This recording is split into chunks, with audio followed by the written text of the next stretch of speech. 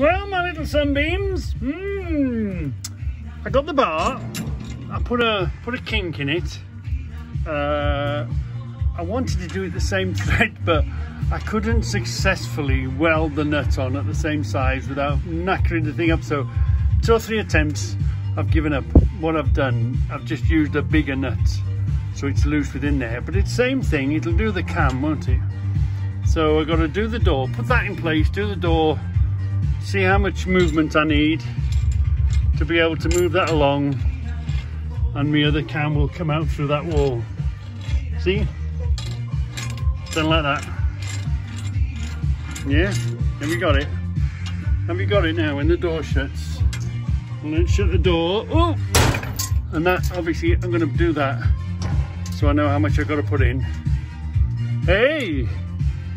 You like my S-bend?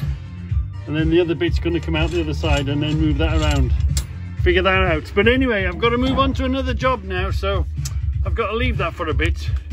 My little sunbeams. Yeah.